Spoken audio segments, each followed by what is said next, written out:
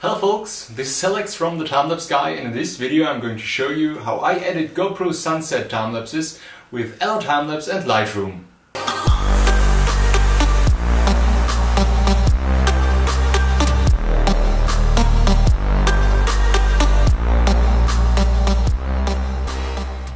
For editing my timelapses, I use a combination of Lightroom and LRTimelapse. I will post links to both programs down below in the description. I think there are pretty good demo versions of both programs available, and yeah, just check them out, test them, and if you like them, buy them. I just really like them. They are really easy, they are good to handle, and as you can see in this tutorial, they are pretty amazing. So we're here with Lightroom on the left side and LRTimelapse on the right side. I just loaded the clip in here, so all the single pictures, the whole sequence is loaded in here. In this little window you can see the preview of the shot. When every picture is loaded into LRTimelapse, it gives you a little unedited preview you can see here. So I can just go faster through it, as you can see here. And the first thing I do is using the simple workflow and adding keyframes. As it's a sunset, I'm using 5 keyframes, and the next thing is saving the whole shot. And after that, you just simply drag this icon to Lightroom, to the importer of Lightroom, and then the import dialog opens. And then you just click import on the lower right corner, and Lightroom loads all the pictures. So now we're going to full screen on Lightroom and click import, and as you can see there are these shots with little stars on them. These shots are the keyframes I just created with LRTimelapse. So now on the lower right I click on LRT4 keyframes, and as the sequence is loading here, all the keyframes are supposed to appear on this new window. As you can see here, I got these 5 keyframes here, and I start editing with the first keyframe now.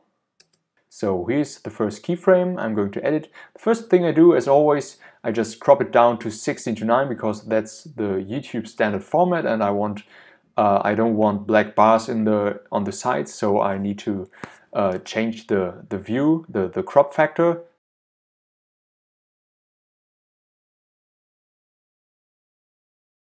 Yeah, and I start with this temperature, this color temperature. As it was evening, I'm going to lower the temperature here, and the toning, I just go with a little bit more purple. As you can see here, if I move it to green, it's going to get green, but I want it a little bit more purple. So after that, I change the exposure. As you can see here, I just lower it a little bit and set a higher contrast. I usually just move these scroll bars till I like what I see, because Lightroom always gives you a real-time preview. So if I want to get dark lower light, I'm going to lower the scroll bar for the light. So then I change the depth and the whites. Then I lower the black tones.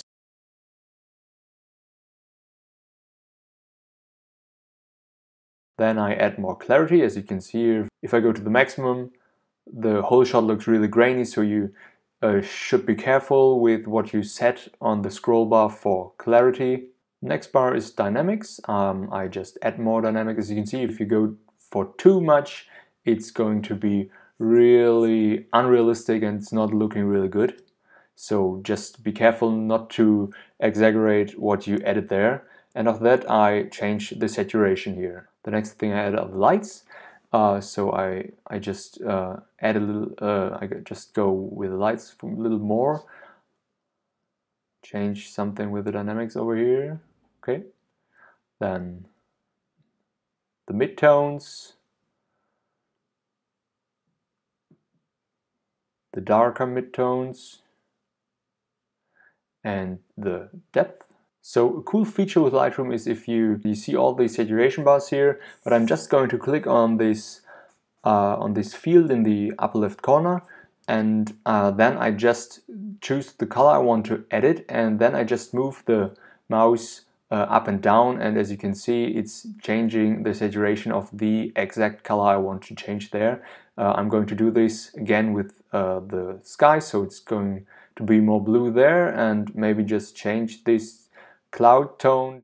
So now I'm going to add some graduated filters.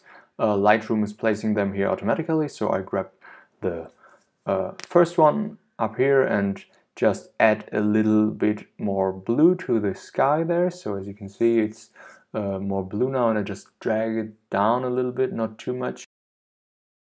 So then I take the second graduated filter and add more clarity. So I improve the visibility of the clouds on the sky.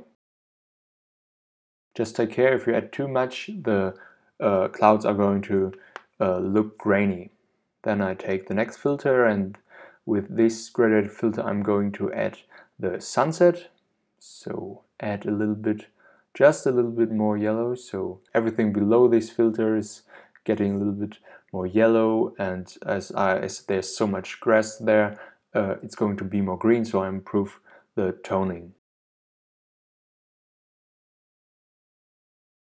With this last filter I'm going to give the grass a nice and green color, so just move the toning to a maximum. Maybe that's a little bit too much, not too much, so just go back a little bit, and then I just drag it up to the horizon.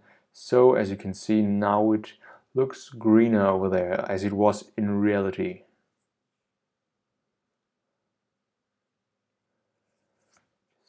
Add a little bit of contrast to the grass, so this looks cooler to me. A little bit more saturation.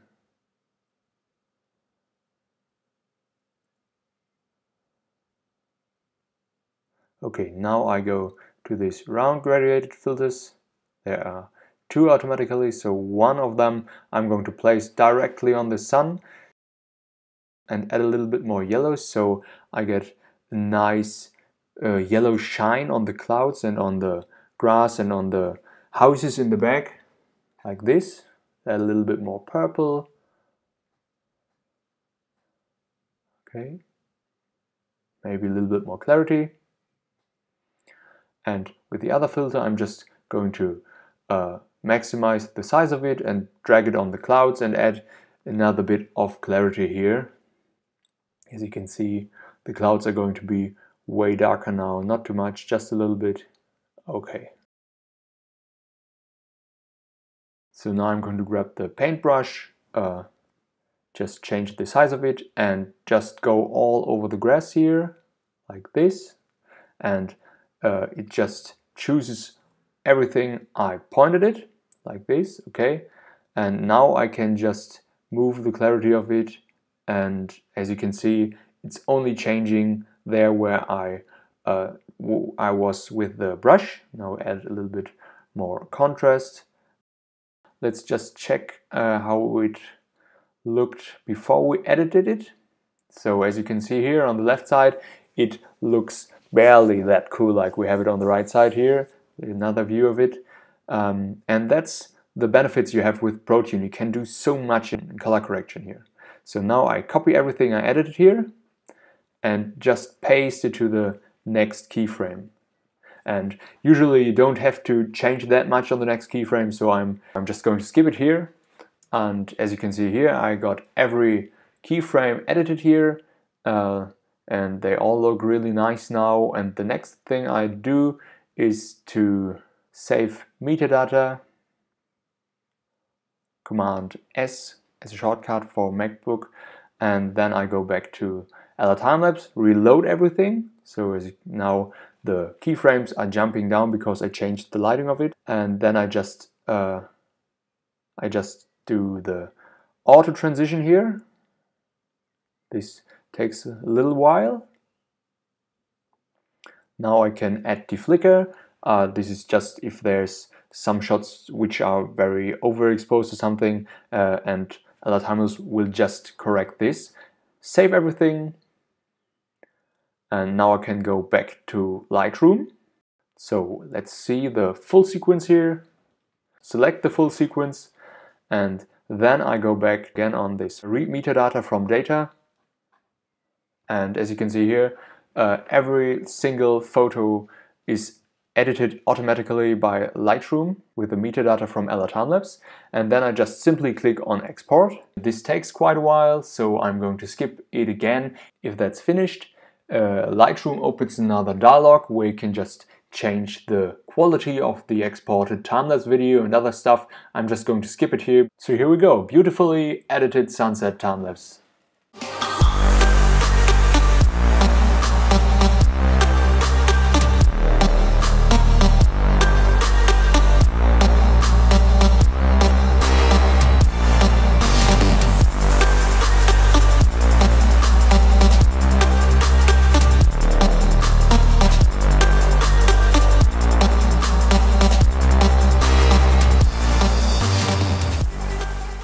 So that's it for today's video. I hope you liked it. Comments and questions down below. If you want to see how I took this footage I edited today, just click on the screen right behind me. I will link you the video over there.